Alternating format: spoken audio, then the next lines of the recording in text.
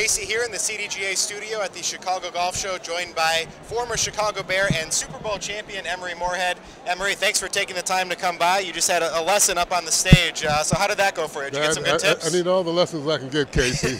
And every year I come here and I get that free lesson up there. Gives me something to work on in the winter and get my mind kind of started. This time of year we get a little bit warmed up thinking about golf and those great days when we're able to get out there in the spring, and hopefully a good year this year, a long, fruitful year of golf. Absolutely. So you grew up in Evanston. Is that where you first started to learn how to play the game? I did. I grew up, it used to be called Chick Evans Golf Course, and now it's called Canal Shores. Yeah. It's a little small course, probably 18 holes, probably about 3,200 or something like that. Yeah. And you go over and across this canal that runs through Wilmette and Evanston.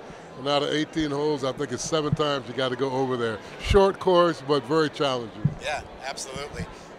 You know, you're obviously an avid golfer, as you talked about on stage. What are some of the aspects of the game that you enjoy the most? What keeps you out on the course? Well, you know, there's always a shot that, you know, goes perfect. There's always one or two that brings you back to the game. Yeah. And I just love the competitiveness of trying to make a great shot, trying to figure out the distance, the level, how high it is, and what clubs to use.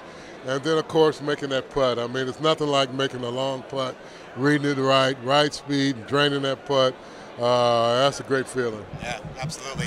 What are some of your favorite courses here in the Chicago area that you frequent? Well, I played Kemper a lot when I was a member of the Bears in the 80s, and that was always a favorite course. I've been playing Strawberry Creek quite a bit. And then I play in a lot of celebrity golf outings, and I get to play in some of the great courses in Chicago, the Olympia Fields, the Medina, Twin Orchards. So it's a pleasure playing all of them. There's so many great private courses, but there are also so many great public courses, and I think that Chicago has a great advantage over a lot of cities in that there's great courses for everybody at every level. Yeah, absolutely. You know, you mentioned your time with the Bears, and this area is still so enamored with that 1985 team. I'm sure the viewers would love to hear maybe a story or two that you have about some golfing experiences with your former teammates. Well, we all played a lot because back then there was one mini camp a year, and the rest of the time you're pretty much on your own. You come into training camp and get in shape, whereas today they have OTAs, they have mini camps, they commit quite a lot to the off season to get in shape, and rightfully so. With the money they're making, you know, and the training camp is short, you can't come in and get shape. So we had a lot of time to ourselves in the 80s. We played a lot of golf. Stan Makita was the golf pro out of Kemper, so he let us all come out and play. So we played a lot of golf together. And the story I was telling earlier was one of Jim Morrissey, one of our linebackers in Hampton, Dan Hampton, and I forgot who the other fourth was, and they were playing out at Kemper where there was a lot of ducks and geese and all this stuff, and Schmelz, we called him Judge Schmelz from Caddyshack, but that's Jim Morrissey. He hit one of those ducks, and the duck neck was all twisted, they said. They thought he killed it.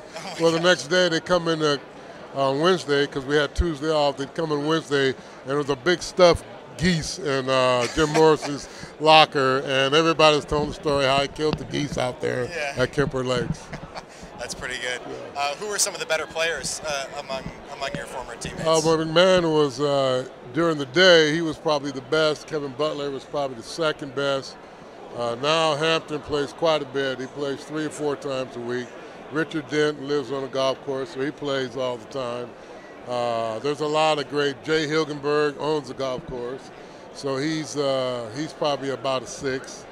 McMahon's probably a 4 or 2. I don't know how much he's playing. Dent's probably a 10. There's just a lot of good golfers on that team, and there's a lot of good golfers. You know, I was reading Golf Digest earlier. Robbie Gold. He's a 4 and very competitive. In fact, I saw Bob Evelini last night, who used to be a member at Medina, and was about a 9 or 10. And he says, "Man, don't even try to get in a match with Robbie Gold." He said, he won't even try.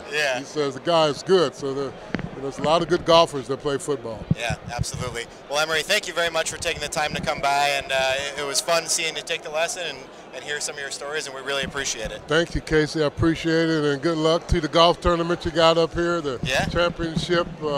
Is that the one that's going to be at? That's another one. So September this is a different 13th. one. There's one at Strawberry Creek, like we talked about, but we're introducing our CDGA Scramble Championship, which is open to everybody. Open to everybody. Get a foursome together, go out and play. It involves handicap, so anybody. And where is that going to be? They're all throughout the Chicago area, so there's 9 different events, and then the finale is at Bowes Creek. All right. We'll look for it. Yeah. All right. Thank you very much. Casey. Stay tuned throughout the rest of the Chicago Golf Show for more interviews at the CDGA booth.